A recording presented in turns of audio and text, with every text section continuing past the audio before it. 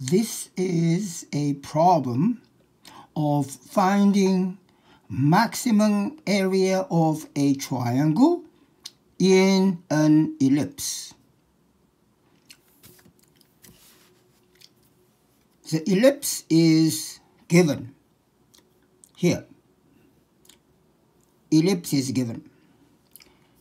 And a point A is given, 0, 2. This is the diagram. The ellipse is given. Point A is here. And the triangle is an isosceles triangle. A, B, C. Point B is not given. Let's say the coordinates of point B are A and B.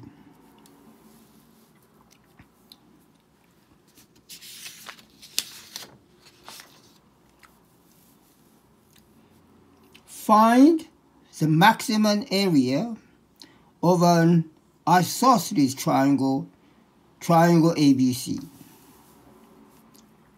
ABC. Let B be AB. The solution of this problem, the following solution is provided by Claire Lee. Thank you, Claire. So let's start.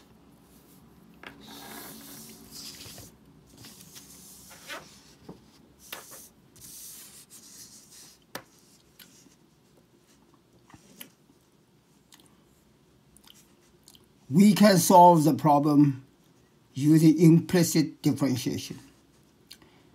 B, we give coordinates AB. B lies on the ellipse. Therefore, AB satisfies the equation of the ellipse. So this is the result. What is the area? Area is 1/2 base times A. What is 1/2 base?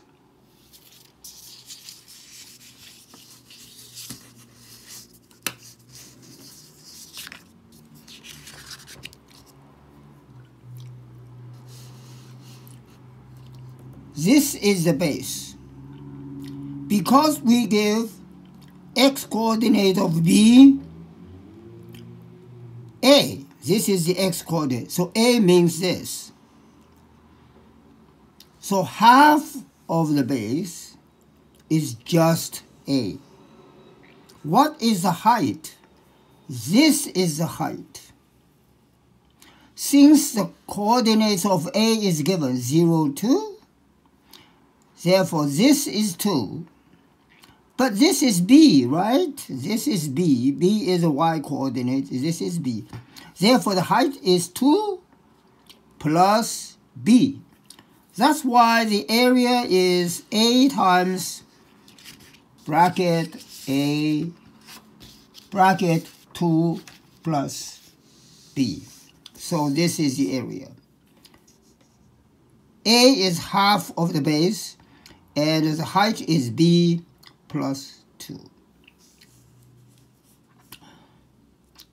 Multiply this equation by the common denominator, 36. We get this.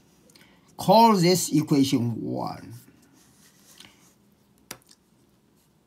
Remember, from this equation, you see that if you are given A, you can find B. That means B is a function of A. Because B is a function of A, I can do the derivative of this equation, consider B as a function of A, and this is called implicit differentiation. So let's do implicit differentiation. Do the derivative of equation 1 with respect to A and then I get this. Isolate dB by dA, I get this. Go to the area. Area is this. Do the derivative of area with respect to the variable a. Remember, b is a function of a. So a is the variable. Do the derivative of area with respect to a. I want maximum area, therefore the derivative has to be equal to 0. So let's do the derivative using product rule. This is a product, so we do that. And isolate dB by dA. dA, the area by dA is this, but dB by dA is already worked out, is this fraction. Substitute this fraction into dB by dA, I get this. Simplify, and the derivative has to be 0 because I want maximum A. So once I have this, the derivative equal to 0, I have this. Rearrange, I have this. Multiply this by the denominator 9b, I get this. B times 9b is 9b squared. 2 times 9b is 18b. Using equation 1, I have this. This is from equation 1. I substitute 4a squared into here. I get this. Now, everything is in b, so I can solve for b. Simplify this relation, I get this. Factor this quadratic relation, I get this. And then b is equal to 1 or negative 2. But I don't want negative answer, so I just pick b equals 1. Once I have b equals 1, I substitute into equation 1, then I can get a. So I have 4a squared equals 27. Solve for a, I get the answer for a, which is this. Again, the negative answer for a is rejected. Once I have a, and I already have b, so I substitute a and b into the area formula, I get the maximum area. So that's how I do this problem.